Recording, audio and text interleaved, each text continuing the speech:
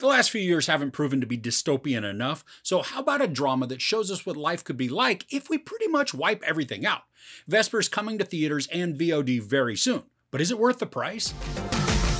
After the collapse of the Earth's ecosystem, Vesper, a 13-year-old girl, uses her survival skills to subsist in the remnants of a strange and dangerous world with her ailing father.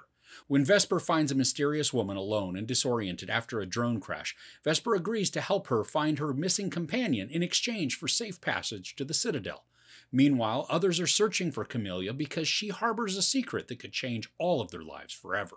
Now, we're told in the opening crawl of the film that this takes place in a new era of Dark Ages. And because humanity had been trying so hard to prevent ecological collapse just through genetic manipulation, it ended up bringing about exactly what it was trying to prevent. So all plants, animals, and even most people were wiped out as a result of these created viruses and organisms. And of course, in pretty much any dystopian narrative, the world is separated into two extremes, the haves and the have-nots, with very little or no nuance in between. Now here the rich live in protected cities called citadels, and everybody outside of those is barely able to survive. But the citadels are benevolent, right? Well, they have found a way to create seeds that will produce food, but in order to maintain their status and their control, the seeds are engineered to only be good for one harvest. So naturally, there's a massive dependence on the poor for the citadel, and that's the world we find ourselves in with a teenage girl named Vesper who's very adept at biotech. Now, this is one of those films I think as a critic that I'm supposed to fawn over because of how artsy the display is within this desolate and post-apocalyptic framing. Now, don't get me wrong, the settings are captured really well. The landscapes, they're cold, they're not totally barren, but very formidable and unwelcoming. And the environments have adapted to have new plant life, and I think the film showcases these in subtle but really awesome ways. Certain plants feel almost sentient, and when combined with some vibrant colors, they create a beautiful mini oasis amidst dirt and despair.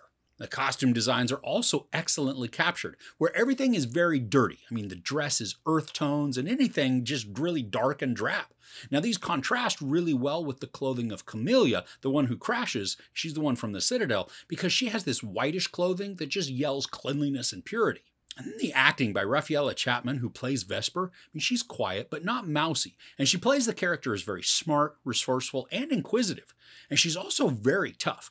Despite her young age, Vesper has to care for her father, which basically means keeping them both alive, and that's not an easy task given the circumstances. Now, I know it sounds like I actually am fawning all over this just because of the positives that I've listed. And they are deserved, but the film itself is a slow and trudging one. And I'm not talking slow burn where everything is building to this exciting climax. No, it's just slow moving. It's not quite boring, but it's hard to be completely invested in all aspects of the story. This is just short of 2 hours, and I felt the time at several points throughout. There's an antagonist in the story outside of the unseen Citadel elite, and this antagonist is played by Eddie Marsan, who does a really good job of being quietly menacing and slimy. Now, his performance is fine, but the story doesn't provide him with an overwhelming reason to exist within the narrative. He has minor dealings with the Citadel, but when we see him, he's in the exact same boat as the rest of the have-nots. So great, he has communication with the elite. Where does that get him? And then how does it benefit him within the story? It really doesn't. He's puffed up and can almost be seen as a sort of gangster within the have-nots, but he has finagled himself to appear like he's a benevolent leader, even though he exploits all those around him. Now, there's a small mystery at play within the story, but as it's approached and then revealed, the payoff just doesn't feel significant, especially given the narrative actions that take place immediately after. Now, there's a certain plot point that I want to talk about that just drove me nuts, and it seemed fairly futile, but I also don't want to give any spoilers. We got some actions that surround characters who make some decisions that have an effect on other characters, but then the characters just do something that basically negates the plan. But those that were affected, they still have to deal with the consequences. So that was clear as mud, right? It was vague and confusing. I get that.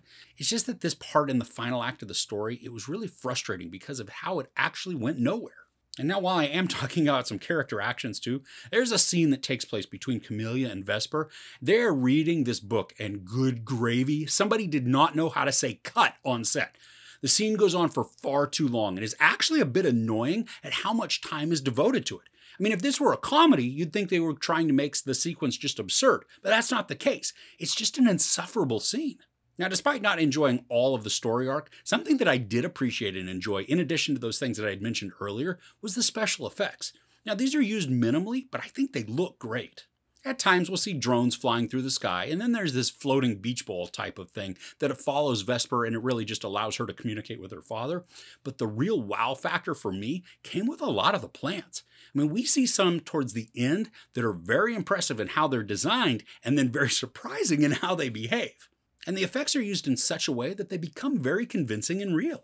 And I do think there's a certain level of predictability within the story, even if you may not be able to point out every single obvious moment. I mean, just the overall story feels very routine, despite having a wrapper that is a little unique.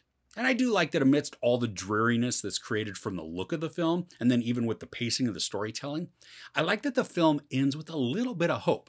I mean, it is vague, but it's still present, making us believe that the story might continue with some positivity, even though we won't be shown it. So overall, Vesper captures the dystopian setting with a dark and dreary viewpoint. While the haves are ill-defined and strangers, the have-nots are showcased in gloomy and melancholy ways, with tangible struggles and obstacles. The set and costume designs are effective, and the acting by Raffaella Chapman in the title role is superb. Unfortunately, the story execution is dull, with an insignificant arc that's predictable and slow. While this may be impressive in certain aspects to watch, it's a chore to do so. There's no sex or nudity, some profanity, and a bunch of violence.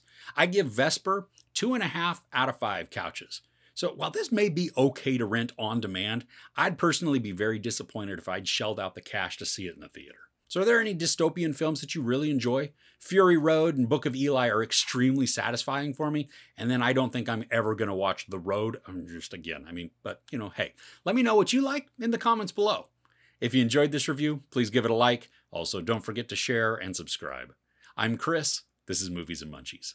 Thanks for couching with me.